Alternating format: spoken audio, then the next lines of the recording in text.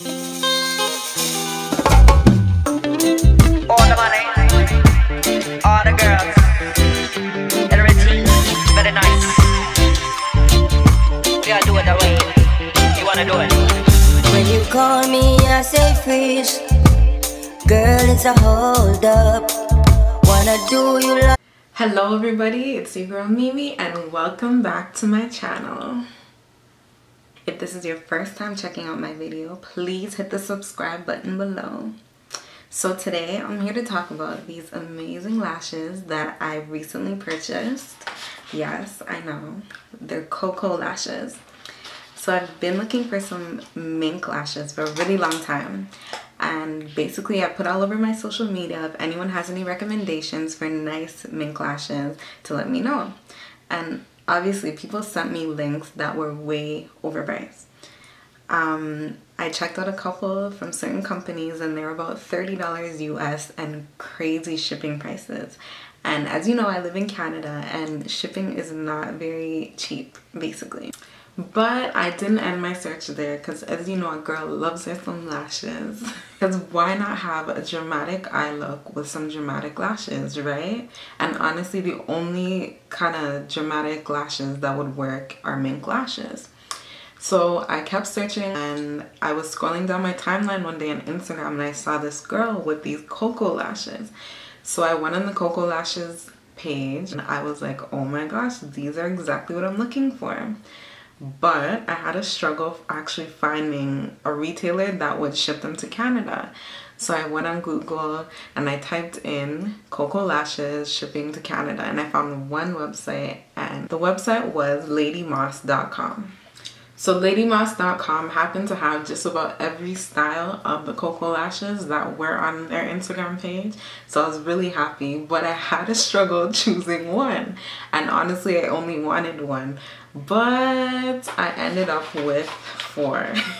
Four lashes. I didn't have a problem with that because the price was so affordable that I was like, why not? So the four that I received were Queen Bee, Stella,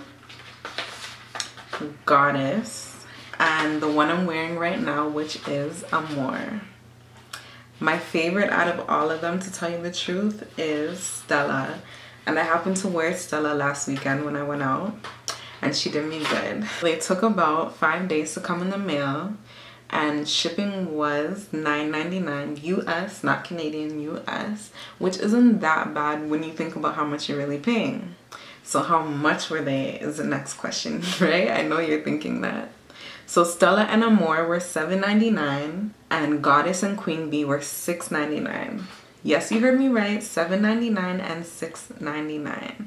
I'm guessing the ones that were $9.99 are $7.99 because they're a little more dramatic than the other two, but it's $1 more, so who cares? So my total basically came to $39.99 US with the shipping. I'm still in love. So the pros about the lashes are they're very dramatic looking. They look very close to MINK lashes. Have a variety of styles. The price honestly was a big pro because when you look at it, a MINK lash is about $39.99 US and then shipping for one of them actually was $20 US.